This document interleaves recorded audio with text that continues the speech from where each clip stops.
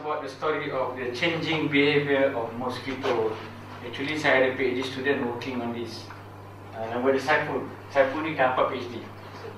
Dia dapat PhD dah nak balik ke Bangladesh. So we were studying, working around in Penang, and then we studied the breeding plate. Then we found something that saya tak betul ni. Slow sikit. Ada. Okay. In Bilik. We found that the mosquito has changed a little bit. The indoor go outdoor, the outdoor go indoor, which has a very great implication to transmission of dengue. Dengue is becoming a very important emerging disease to malaria. Because dengue attack rich people in town. Rich people has a lot of boys, they can complain a lot. Malaria, they don't care. It's poor man disease. You go in Kinabatangan, you die in Kinabatangan. But malaria, all the MPs there, the big boss, So dengue. So dengue has become, and dengue has killed a lot of people. I don't know malaria, but dengue last year killed 120 the whole Malaysia. A substantial number, right? So, and then if you look at dengue now, is a South Asian problem, and is coming up and up. Jadi banyak, we have a lot of problem with study. Why this dengue never go down? Did mosquito become resistant? So one of my PhD students, I'm co-supervisor in IBTP Selangor, trying to study the dengue area and not the dengue area. Look at the mosquito behavior, resistant, things like that. Are they breeding longer? Are they giving more eggs? Are they biting more? Two biological part, and then we see the resistant or that is in another part. So dengue, kalau like this, very difficult to survive. I got DHF in 1997. I go coma, not coma lah, dia conscious, unconscious, because my blood platelet was very low, and there is no medicine to cure dengue. Remember that. Ada vaccine now, but the vaccine is not foolproof. It's not ready lah. If you got TB, tuberculosis, you eat antibiotic 6 months, you should be okay. If you got headache, you eat Panadol, should be alright. If you got bisul, boil, you got this streptococcus, and then you eat antibiotic, okay. But dengue, no. Remember that. Dengue, no medicine. You recover by the doctor, you put drip. Some people say drink, you pound papaya leaf and extract the juice and drink, something like that, a lot of things. But there's no medicine yet discovered to help us from dengue, and the vaccine is now being tried, but there's nothing. These are the two mosquitoes. Okay, there's one here and one here. Actually, Apopictus, they're round here, and then they got middle one. So this is Aegypti, this is Apopictus, this one Apopictus. Okay, this one.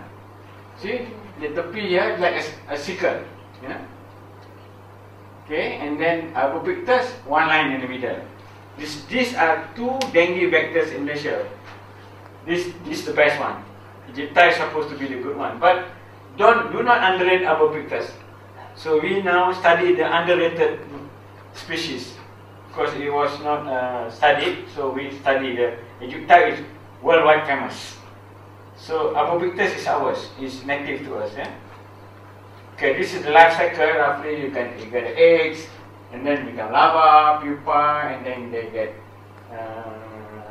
adults, and this become the bite. They must have a blood meal to give eggs. And only the female mosquito suck blood. Remember that, not the man, female only. So female jahat, in mosquito, not the female in mosquito. So because they need the blood to form the eggs. During the taking of the blood meat, that's where they get new virus or transfer virus. That's where the implication of the mosquito role. Itu peranan nyamuk itu. Bila dia makan darah, bila suck the blood, they get, if they suck from, say I got dengue, the mosquito eat, then they got dengue, and then it goes into the cycle about, they say 10 to 14 days. Something, no. When they bite you, with the mosquito, with the virus, bite you, you will get dengue within 10 to 14 days. 10 to 14 days, then you get the expression of the dengue. Okay, to remember, they need the blood to form egg, at the same time they transmit the virus. Okay, these are what we found, you know, the Egypti, okay, female transmit dengue virus, bite during the day, breed and around the house, lay eggs, you know, a lot of things. Now, we found that another PhD students, we survey, we found because we change our habit. Minum dalam botol plastic. A lot of plastic coming. When I was a kid in 1965, I become Form 1 1965, you know, very old. I'm retired. We don't know about plastic drink. We don't know about mineral water. We minum air pipe and the well water, you know. That's all. We don't drink from mineral water. So with the introduction of plastic, what we did, but not in this identical, all 65% or 60%, and more than 65% of the breeding container are plastic. No. We have a lot of data on this. Okay. Okay, these are the virus. You know, you can see your homes how they can breed here. They can breed here in old tanki. If you go to holiday, you don't flush you have a flush toilet. You don't flush for a week, they become breeding. If the top of your tank is spoiled, you open it, they become breeding ground. So these are the things. Ni yang kita kena kena. You buy a bed and put a bed. Before you go to holiday, put a bed in your tank. So that they will. Just a small packet, right? Bed you can use about 1 spoon, put in your toilet. You know, otherwise you have to close the bowl. If not, become mosquito heaven. About you want to go holiday for 1 week or 5 days, okay? This is quite common. So these are the things. There are forests from monkey. So a lot of theory. A lot of questions we ask. There's no mosquito. Where is the virus? Where do we got the virus? You kill all the mosquito. Where did they come from? So one theory is because Sylvian forest dengue. So the storage is, if you learn in veterinary or medical, they call zoonosis. Zoonosis is the virus is being stored in monkey. So when the cycle break, the forest reserve the virus in the monkey. So when the new mosquito come back there and bring it to town. So these are all okay. Katalah in the monkey in the batangan got monkey there, got virus. Sunday Hafiz go there and sleep over one night. And then the virus, the mosquito with the virus, they get bite Hafiz, and Hafiz come back to Kota Kinabalu. So it's spreading the monkey, the virus from forest to urban. This is how the cycle urban, Sylvian. So these are the two theories that things, and then we don't know again. The eggs now have capability of getting the virus from the mother. They call it trans-ovarian. Say this is female mosquito with the virus in the body, and then give eggs. That eggs already have dengue virus. No need biting people. They call it, and that egg has become larvae, become adult, already got virus in the body of the mosquito and bite you, transmit the virus. So that's another theory. Very difficult to control this mosquito because of this forest monkey cycle, go to town and forest again, and then all these things. And then another one, because I have then Dr. Sazali from UM, you know, the virus also change the DNA. AC, GC, TT, all it. When the epidemic, that thing change, the sequence change, and then the virus become more virulent. That's what the virus people tell me. And you don't study the mosquito yet. The mosquito also have changed. That's what I have one PhD student now, working on the genotype. To see mosquito from the hot area and the non-hot area, dengue, the non-dengue area. Tengok, we have to see, is it changing the genotype, what happened, you know, things like that. A lot of questions to be answered through this thing. Okay, all these things are poorly understood now. we still don't understand very well. Macam malaria, we quite understand it's from the forest, yeah. Orang biting, you know, like Dr. Bacteria got person buyback, you know, which is unlucky, very bad malaria because they recur. Kalau pasal orang dia tak recur, kalau buyback dia boleh nyurut. They can stay in your liver when you are no good, they come out. Buyback is very dangerous. Okay, eh? Okay, all that, I think, you see, this mosquito now has gone to America. Kita punya arboretus ni, our mosquito has gone to America, has gone to Mexico, has gone to Europe, has gone to Australia. Now it's widespread all over through tire business. Orang tak percaya, very difficult to believe. It's gone to America in 1986. There's one master student in Texas, check the mosquito. Hey, this mosquito look like my mosquito in Thailand. Check. Our pictures come from traded tire. You know, tire second hand. Okay, they brought the tire from the eastern part here and sent it to America. But the tire has Aedes.m4v because the mosquito lay eggs when it's rain, and then the rain dry, the egg can stay there 4 to 6 months. See? They can stand desiccation 4 to 6 months. And then they brought this tire with the eggs, go to Texas. When the rain comes, boom! You got it. Now Texas, Europe, US, I think more than many countries. Up to, I don't know, up to Utah, Wyoming, semua dah ada. Then South, Caribbean, Argentina, all these arboretums already. And then Europe, all arboretums already. Africa, arboretums. So we are in business. Mosquito people in business. I'm a mosquito people, but you are prone to get the disease. So you take the risk. I told my daughter, as long as the mosquito is around, I'm in business. I speak English, I can talk everywhere. Mosquito, I can tell story about mosquito. I'm in business. So these are the story. All the people study mosquito long time ago. The latest one, Rudnick, all these all are this literature. These are all people that have studied the mosquito. McDonald, very famous, stay in IMR for a long time. Smith, Rudnick worked a lot in Perak, So these are the.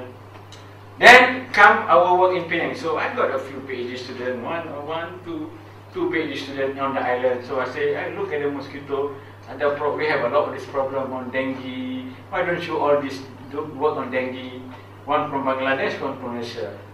So they start to look at the round, and then we try to divide the east and the west. The east, west, here, west, east, the side, got a lot of vegetation.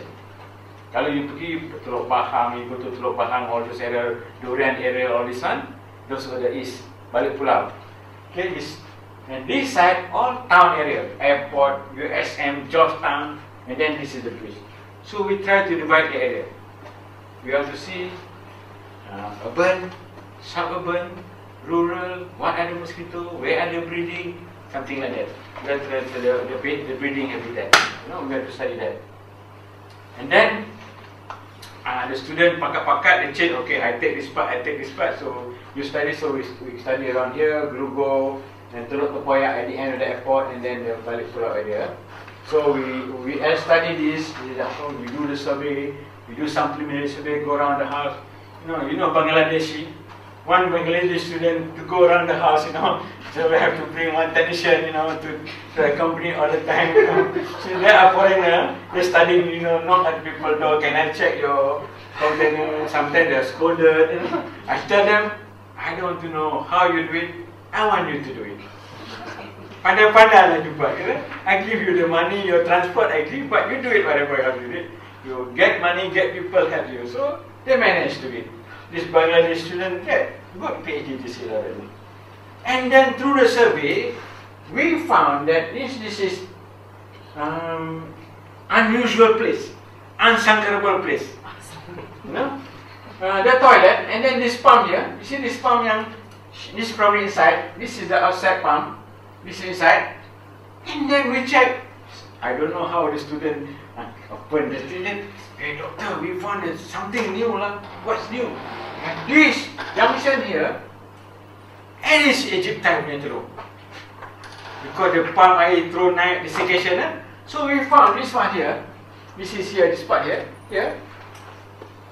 Majority pure Aedes aegypti. We see, then we try to check. Almost all aegypti is there. We check without fail. We found that, you know how difficult it is to, because this one you close it, you see? This one you close. You don't open that. This one because to show you to open. So they go through the exit hole, yeah? And then they lay egg inside there. And then when and then touch the water. And then I think the hatch, something like that. So we found, it's quite muslihat juga lah.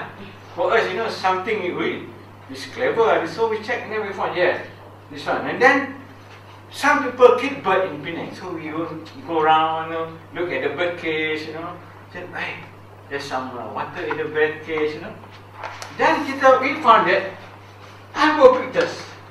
You see this bird here, and then this one. We found a lot of them are Albopictus, not Aegypti. It is Albopictus. See, in the toilet, you pangsai and come out, dang, by you. See, very easy blood meal. See, you remember that? Survival. And this one, the netas, they go inside the house, or people go in the house, you're smoking in the evening, bam, so all this blood meal very easy. All this very important to transmission. Very important to transmission. Implication to transmission of disease, So this is what we found. So we publish this data. We say, I don't know how they put the word so that they say this is in a latent unsankerable place especially the toilet. We don't suspect that. We suspect inside the thing, but we found that. See, kalau we suspect here around there, eggs, but that is the thing. See? So this is through the inquisitive behavior of my PhD student, not my work lah. So they went around and open the tank, something like that. Some people don't like it, and some people don't want to go to the toilet. So these are the things you have to go through when you do the research. And then we found all this in the. Okay, don't worry about this. This is all the instant Albopictus. Okay, these are some of the things that the place you can see in any houses in Penang or in typical urban area. They have a lot of things. But I forget to tell you, you see this building, they have the rim now. So now we ask them to upside down the pail. So when you upside down the pail, the rim there now, the mosquito lay eggs and breed now. See, they're very clever. So we found that majority of the upside down pail, the rim, lubang-lubang around the rim, the holes in wastewater, you got a lot of them. And I don't know, somewhere, tika getah, tika getah? A lot of people put the bag and put the tika getah, and a lot of sunken plastic, also have common place now. See, very, so they have changed, over years they have changed. So we will publish this data, because compared to 10 years ago, they have changed the value. So we expected and breeding behavior of this to dengue. Okay. So what we do, we have seen all this. We try to study what is the breeding indoor in anticipation to the epidemiological implication. Epidemiology means disease transmission. If they breed indoors, they wake up, they bite the man, or they bite the man with the dengue, or they bite the man without the dengue, very near. So energy not wasted to travel around. See, these are the things. And then we study other things like survival. I think it's very easy for you, survive. Gonotropic activity, mengandung. In easy term is pregnancy. In mosquito we call it gonotropic. From the blood meal until they give eggs. So that is called one gonotropic cycle. So that is in mosquito. Fecundity, how much or how many eggs they give. The more eggs, the better.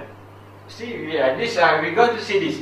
When they change in this behavior, apa jadi? What happened to these few properties? The biological properties. Are they changing? Are they changing for the better? Why are they changing? Okay. So we did a large scale survey. I got 2 PhD students, one male, one female, one from Bangladesh, male, and the female from Malaysia. So divide them, okay, this you agree, whatever you want to do, you do what topic, you do what topic. So we do the survey. So almost, so this one, the eastern side, the western side, this eastern side, and then this is the hilly side. So we study the between the urban, suburban, and in comparative to the rural area or the hilly areas. Okay, we do a lot of things. We bring back home, we colonize them, we start rearing them, give them blood, and then study them. What are the changing? And then we do the bioassay. Okay, FW male, that means female wild type. D5 female wild type means that we have put them in the lab for 5 generations from outdoor. We put them in the lab for 5 generations to study the biological parameter. We see what happens if they domesticated. Kalau dia dah berubah dalam, if they change their behavior to go indoors, what are they going to happen to the biological parameter? So we simulate by growing in our own lab from the wild type stock, you know, to one wild type stock. Okay, and then we do this. We give them blood. Sometimes compare between this one, the blood meal at 9 AM and 17 hours on mice, whether they are changing the feeding pattern, and then we check the eggs deposition every 2 days, and then until how many what time also we have to see the fecundity and so on. Number 2, we examine the nocturnal biting of Aedes.m4v. Yeah? Okay, and then we use the female wild type, and then also we try the same experiment we do with the Aedes aegypti also. So aegypti, and see we want to compare whether aegypti and m4v are they changing or something like that. I think we see the result better. And then this is domestication. Okay, there is GC to determine the effect of domestication time on the number of GC on m4v. All this we try the wild type and the domesticated. And then we all this after, I think better they will see the graph. Okay. This is the same thing, don't worry about this. Okay, data see, don't worry, it's a line agreement. Okay. This is what we found from the breeding. Ini nama tempat Sungai Burung, Sungai Pinang, Jalan Baru, Kampung Seronok. You know Kampung Seronok? Where the people semayang mereka ke the Pak Imam, the saya or the lady, you know, something like dulu cerita lah. The old time, Kampung Seronok. They are seronok all the time. This is near the airport. The deviation of the principle, the deviate from the principle of the Muslim. That's why the Kampung Seronok ada cerita. Those yang like my age, they know like Kampung Seronok. But the later generation, I think they're okay already. The last time is when you get married, the Pak Imam got the first night for the lady. That's the whole story lah. Is it true or not true? I'm not sure. Because dia kata benih, dia nak jadi kat situ. This is whole story, yeah. True or not true is not evidence. Story, just to seronok lah kan. That's why they call Kampung Seronok kot. So all this, and you can see the container. They have all the kind of drum, bucket, cement, all this, well, paint can and cement tank, all this, and then you can see all these are the number of time or whatever. See, abopictus, and they have some mixed breeding. So, okay, Sungai Burung, Sungai Pinang, all this on the hilly side, and then this is Glugo is near USM on the urban side. So you can see urban side you have aegypti, the rest you have abopictus. And I have one study, the lady, majority rural area 100% abopictus, and the town side is aegypti plus abopictus, and many dengue come from. More come from the downside. Okay, this is more mosquito living longer in homes. Okay, indoor, outdoor. We see the indoor has more numbers in reproduction. Reproduction period longer in indoor female, This increases lifespan, blood meal are energy source, and lead to more mosquito biting or increases disease transmission or spread. Okay, if they live indoor, orang semua duduk dalam rumah, more people live, stay indoors, so the chances to transmit disease is better indoors. So maybe this is the problem. Our dengue cannot be solved. Maybe. So we are trying to look at the picture, you know.